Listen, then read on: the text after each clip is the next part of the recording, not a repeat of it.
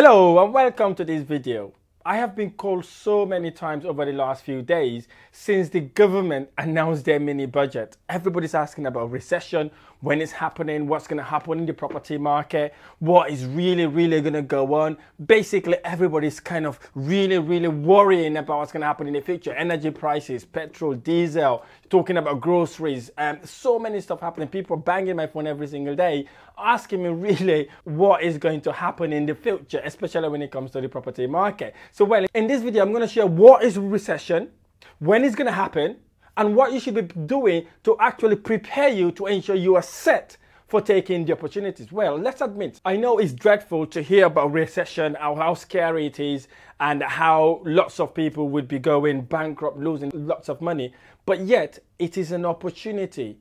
More millionaires are made during recession than any other time in human history. So if you're worrying about the recession, maybe you want to know what recession is, right? What you should be doing so you can prepare yourself for when the winter comes, because it's going to happen. So it's important for you to know exactly what it is and try to mitigate to ensure you take advantage of it. So basically in this video, I'm going to go through all that process so you learn exactly what you need to do to get yourselves ready for when the recession hits, because it's going to happen, okay? Before we get going, let's talk about recession. What is recession? You've been hearing about this left, right, and center. People are talking about it in the media, travel, transport, everywhere. Everybody's talking about it. In my office, everywhere people are talking about recession. So let's talk about what it is, what really it actually means. A recession, it is a period of temporal economic decline during which trade and industrial activities are reduced, generally identified by a fall in GDP in 2 consecutive quarters. In layman time, basically, it's when there is a less demand in the industry, right? Where people are not buying any more items and they're worried about what's going to happen tomorrow, what's going to happen next month. Basically, that then draws in the production. It basically makes it slow. And again, in this sort of recession we might be facing, it's kind of the opposite, where prices are going significantly higher because production is lower and people don't really have that money to actually buy the items. Again, that then reduces the GDP figure, and then that then causes a recession. So basically that's what a recession is, okay? But then what should you be doing during recession or before recession? The number one thing I would advise you to do, basically, stop watching the media. Stop watching the news, because the news, I've never watched the news where they're celebrating about success, talking about nice things, talking about how amazing things are. The news is negative. They always talk about they literally dread on bad things. Ukraine, inflation, how the property market is literally going to fall off. You know, it makes you scared, because what happens is negative news sells. So they're not going to be telling you about what you want to hear. They want to tell you what gets you nervous, because what the mind is, how God created the mind, or how the mind is designed is basically, you're more attracted to kind of negative news. And again, anything is negative, people want to hear it. I know it may be paining you, but you still want to hear it. And then obviously that then causes procrastination, it causes delays, it causes you to wait on the sideline thinking when everything goes nice, you will start investing, okay? Don't watch the news, don't watch the media, because they're just dreadful. They're literally going to give you nightmares. So if you want to be successful during this recession, basically stop watching the news, because the news is just too much, especially if you're taking it in. If you're taking it in, don't watch it, because some people watch just to know what's happening in headlines. I understand that, but don't sit down, watch it to literally deter your future. Second thing you need to be doing is basically educate yourself. Right? Educate yourself. Understand what you want to get into. Do you want to look into cryptos? Do you want to look at stock and shares? Actually, do you want to look at properties? Because property is what I do, basically. Learn about properties. Understand what advantages can be taken off during recession. Because if you remember, more millionaires are made during recession.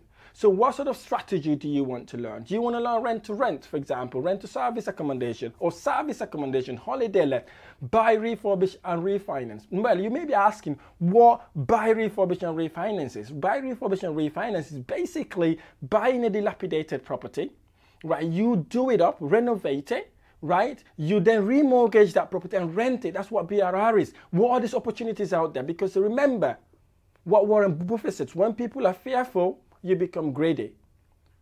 Right? So basically this is starting to happen slightly. People are getting worried about the property market. People are getting worried what's going to happen out there. So go out there, educate yourself, watch my YouTube videos, find property coaches, property mentors to actually train you, mentor, even if it doesn't have to be me. Find someone who will educate you in the strategy you want to execute. Obviously, if you want me to kind of train you, mentor you, coach you, there's a link on this video where you can book a free strategic call with me, absolutely free, so I can talk to you a bit about the property market and how you can take advantage of it. Even if it's not me, get someone to train you, educate you to get you to the next level, because this is the opportunity. It's one of a lifetime opportunities, okay? This is the time to set yourself ready for actually taking advantage of it. Remember, note this down, more millionaires are made during recession than any other time in history. So prepare yourself, get yourself ready for when the recession hits. The third thing you should be doing right now basically is to check your outgoings. How much are you spending,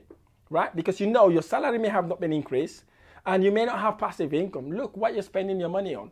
Are you spending on Netflix that you don't watch, Amazon Prime, any other subscription that you literally subscribe on that you're not watching? Do you really need that thing? Do you really need to have that? And again, deliveries, buying things online, Just Eat, buying things, food deliveries. These are the things that literally eats in your pennies, okay? If you can cook yourself a nice meal, cook the meal, because it's cheaper to actually cook at home. Homemade food is cheaper than buying foods. So these are the little things you need to start thinking about.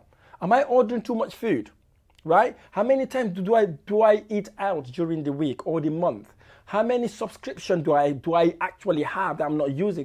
People literally pay $14.99 a month to watch Netflix or to subscribe to Netflix. They hardly watch any movies anyways. They're literally piercing through the TV watching negative news instead of Netflix. So again, Netflix doesn't add any value to you. Right? What you should be doing instead is literally unsubscribing it. Put that money aside, at least put that money aside towards your financial goal.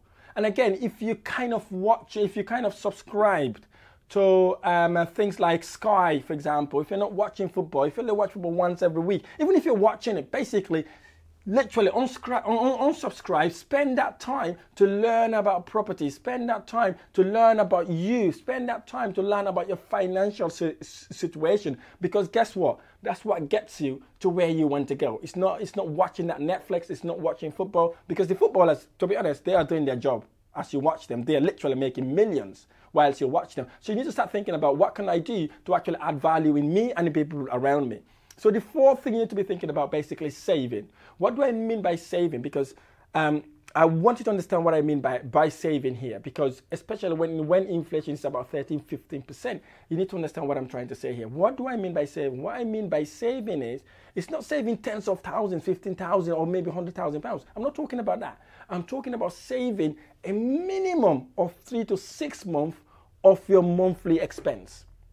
Right? So what do I mean by that? Basically, you're going to check how much you spend every month, right? Times that by 3 or 6 months, so you have that as a cash pot just in case something goes wrong. So if something goes wrong, you've got about 6 months worth of expense to actually help you carry on. And then the rest, invest the rest. Invest the rest in any sort of passive income that you know about. What I would advise you to do basically is to invest in properties. There are some property strategies that doesn't require your money, and there's some that require little or none of your own money. You've got strategies like deal sourcing, for example. You can go and source a deal, sell that deal on to a property investor. You've got rent to rent. Again, rent to rent literally gets you to start without having tens of thousands. So again, you can use that remaining balance to actually invest in rent to rent. Service accommodation, again, these are the sort of strategies you can start to do that will take your financial situation to the next level. Again, you need to be looking at these things. Savings, a lot of money. As long as you're saving more than your 6 month expense, you're making a loss basically, because as you know, inflation is at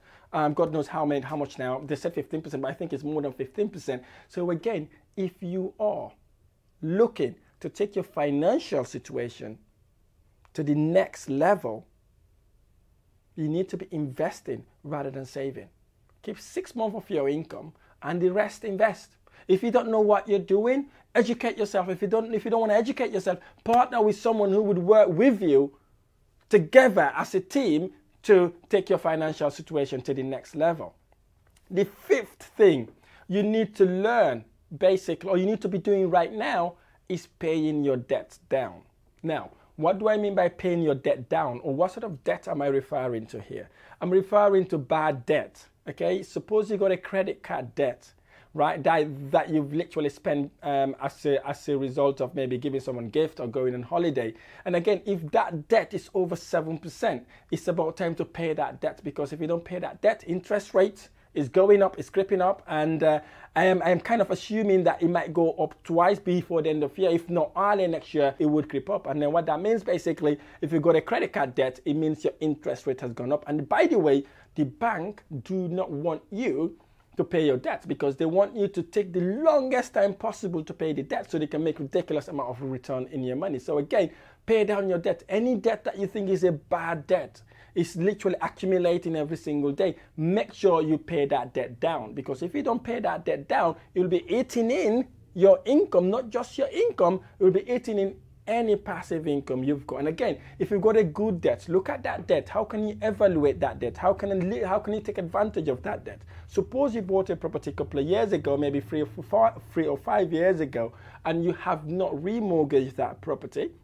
Right, what you could do, basically, property price has gone up significantly, and buying a property, you using a debt is a massive, massive benefit, and it's called good debt. So what you could look at that debt, see if you can remortgage, pull some of that investment out, and then obviously start thinking or start buying more properties, or start taking rent-to-rent property deals, rent-to-service accommodation deals, purchase lease option deals. These are the deals that gives you lots of cash flow that will allow you to buy more properties. Again, these are the things you should be doing right now to actually prepare you for the recession.